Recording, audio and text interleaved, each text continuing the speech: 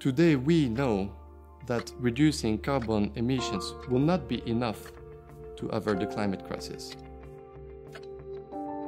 However, solutions and technologies exist to remove carbon from the atmosphere.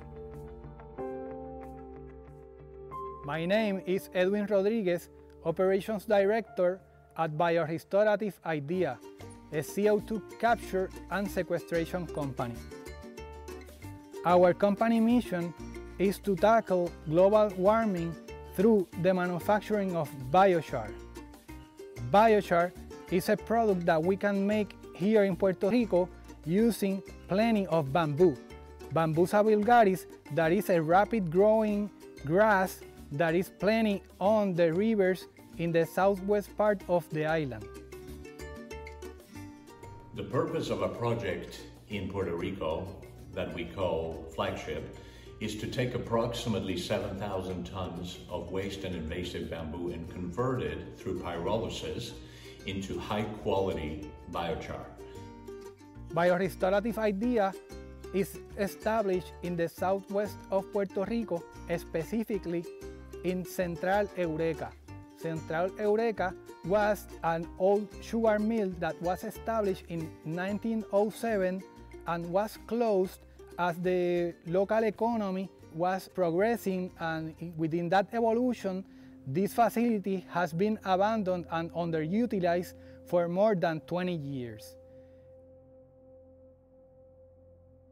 This facility gives us the quick access to the rivers, specifically the Rosario River and the Guanajibo rivers that cover all the valley from San Germán to Mayagüez. Why is bamboo ideal for making biochar? Well, I have to state that bamboo is not a tree, it's a prehistoric grass. It's a rapid, renewable resource that we can utilize to sequester carbon from the atmosphere at a rapid pace, in perpetuity if done correctly. Buenos días, mi nombre es Elio Santiago, director de la Oficina Municipal para el Manejo de Emergencia. El problema que tenemos aquí en Cabo Rojo con el bambú es con las inundaciones. Este material vegetativo es arrastrado por las corrientes y nos obstaculiza los ríos, ocasionando inundaciones. Y el problema que estamos teniendo es que no tenemos cómo disponer de este material vegetativo. Semanalmente recibimos llamadas de los conductores. Una vez hay lluvias o tenemos vientos, estas bambúas bajan y tenemos problemas con accidentes de tránsito. Muchos camiones están tropezando con las bambúas. The other problems that we have was fire, a big fire. The duration of this fire was more than 12 hours. Around the neighborhoods and other people help us to manage the fire because the nature of bamboo are very flammable. When they are dry, they explode and propagate the fire so fast in the farm. Puro Earth is the world's first B2B marketplace, standard and registry focusing on carbon removal certificates. We help corporates neutralize their emissions by connecting them with carbon net negative projects by the way of corks.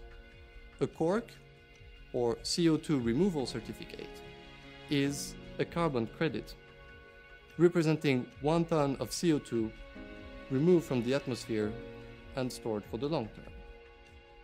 At Puro Earth, we developed the pre-cork framework. This initiative helped suppliers secure long-term purchase agreements for corks or long-term corks offtake agreements. This enabled to secure long-term revenues for them, and we help them raise funding by the way of equity, loans, or other non-dilutive capital solutions.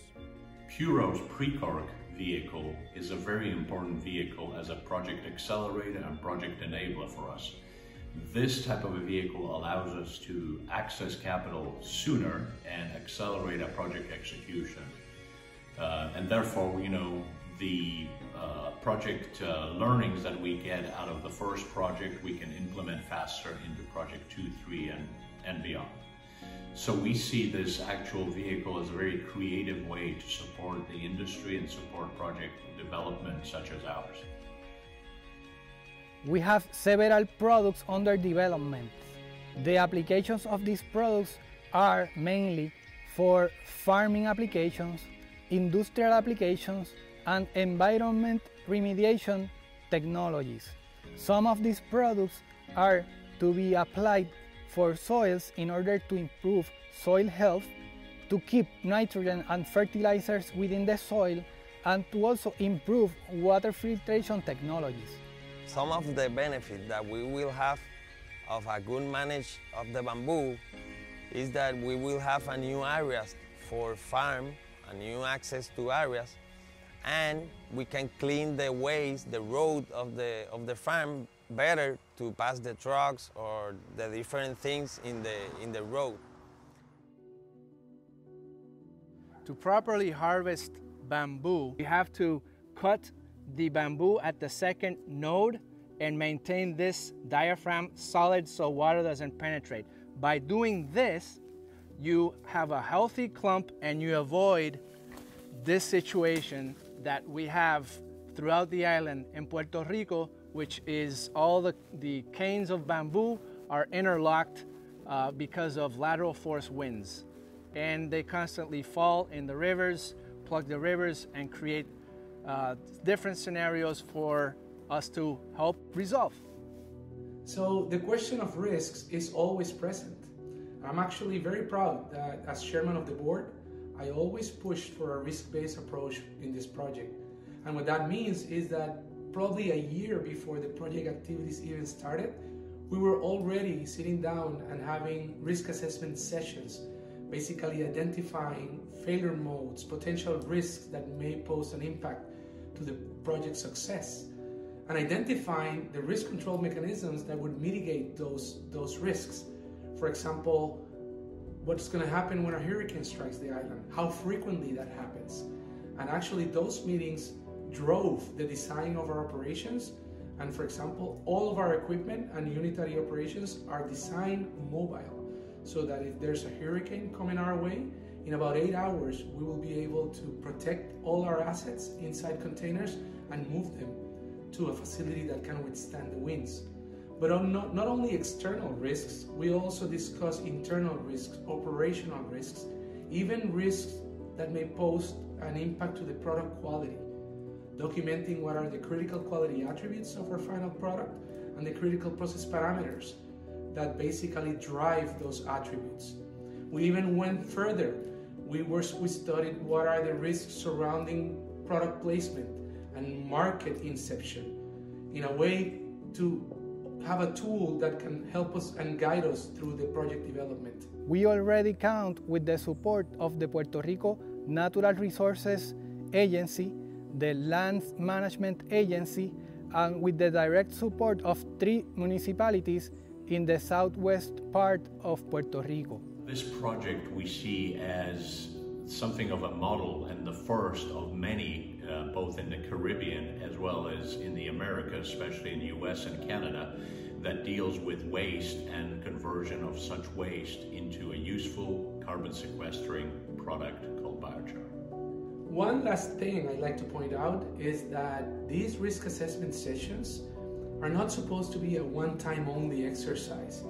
Global guidelines on risk management suggest that this should be a continuous effort, a living document, so that every time we learn more about our project and our mistakes, all that goes back and feed into our risk portfolio, providing us with a great, powerful tool for decision making and providing a higher level of assurance and trust to our investors and all those people that are counting on us to make this project a reality.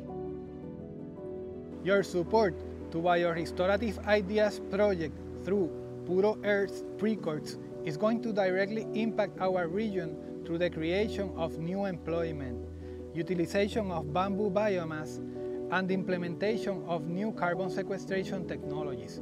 We invite you to get in touch with Puro Earth in order to get to know more about our project, and in the meantime, we will continue on our endeavor. Together, let's grow the carbon removal market and let's tackle the climate crisis.